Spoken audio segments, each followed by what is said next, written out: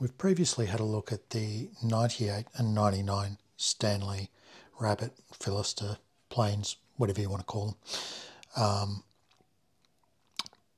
Planes that are designed specifically for widening a groove. So if you've made a dado, you've got the slot there for your timber to sit into and it's not quite wide enough, this is what you can use to widen that groove. We've got a left and a right-handed one. They were sold separately as discussed in the previous video. These are quite expensive. You can get good condition ones if you keep an eye out for around about the $150 mark as a pair, depending on their condition and what comes with them and whether they've got the V-groove in the back for the fence or not. They can range up to $500 for a pair, and that's Australian dollars. So convert that to whatever you will. What if you want that functionality, but you don't have that budget? Well, Stanley has thought of that. That's where they released the Stanley number 79. The Stanley 79 is both of those planes in one. It's the left and the right. Both blades are sitting there in the one plane. Now, for all intensive purposes, if you were to split down the middle, this is the same as the Stanley 99, and this is the same as the Stanley 98. The difference is, instead of a thumb screw, it's got this knurled knob to adjust your blade. The feet, however, or the nose I should say, can be swapped around. So you've got your standard nose or you've got your bull nose. Quite easily swapped around just by undoing the screw. Quite simply removed.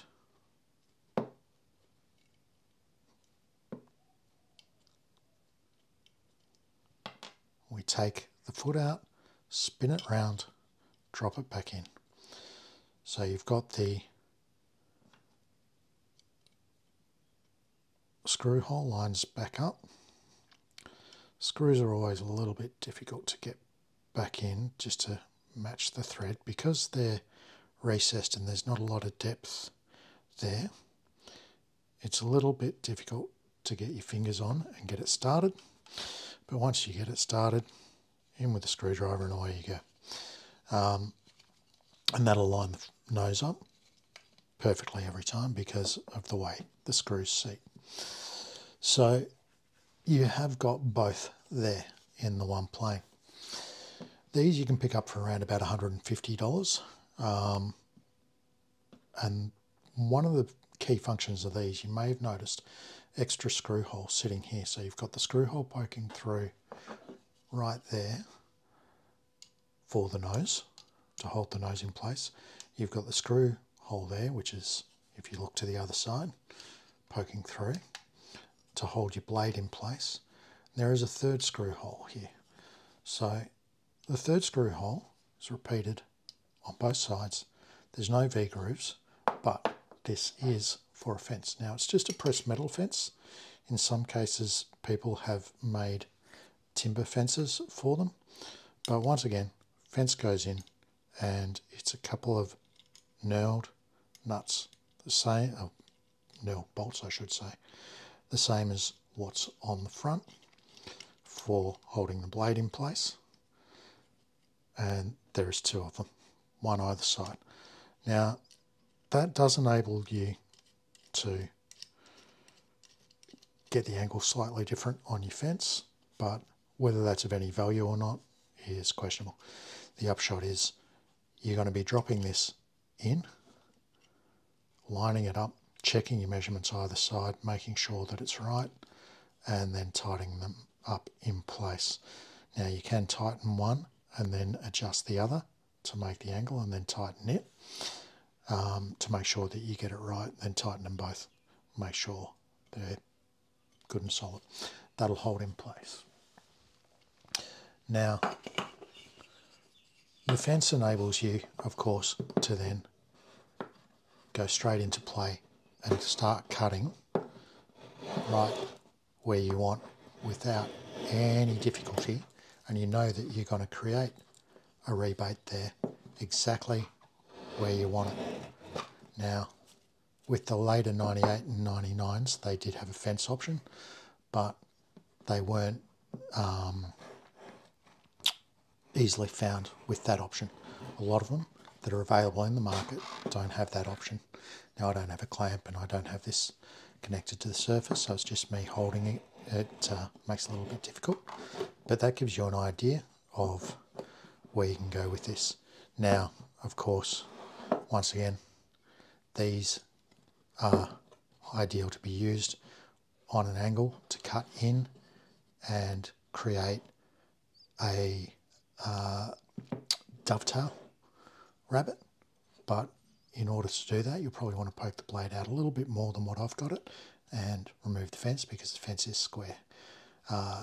It would be possible to create an angled fence so that you get your dovetail slot on either side, exactly the same on either side to the right angle, because it is pressed steel. So to match this and create a fence and then put the angle on it exactly as you want it would be easily done.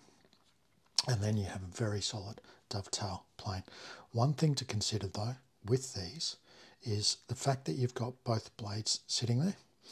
Some people find it a bit of a concern that if you've got a long slot that you're working on, as you're cutting into this one and you're taking it out, this one is riding on a higher piece of timber. If you're going the other way, this one's cutting out, that one's riding on a higher piece of timber.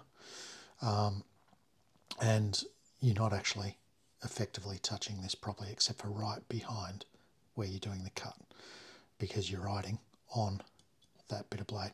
So to have it ride perfectly along here, you do need to back off the blade you're not using. I don't see it as a problem because I don't find that there is that much of a concern between the difference on what I'm cutting and what is being catched. Here, the distance between these two and the amount that is sticking out is such a minute angle that we're talking about, it's not going to have any perceptive impact on that cut that you're making. Unless you are making extremely high precision cuts, and I am talking highly to the thousandth of a millimetre cuts, then that's not going to be a problem. And let's be honest, we're not talking about working with steel where there's no flex in the final product and things have to be perfect. We're talking about timber. Timber has flex. Timber has movement. It swells, it shrinks.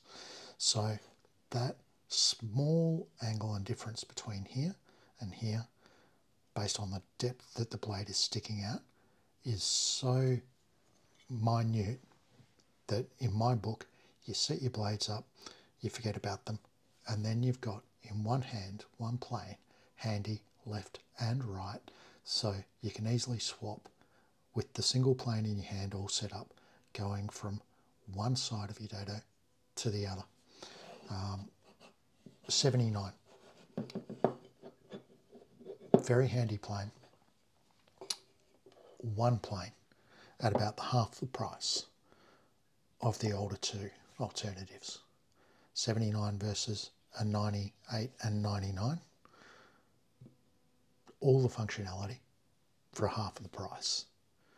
No matter whether you're using or collecting, happy hunting.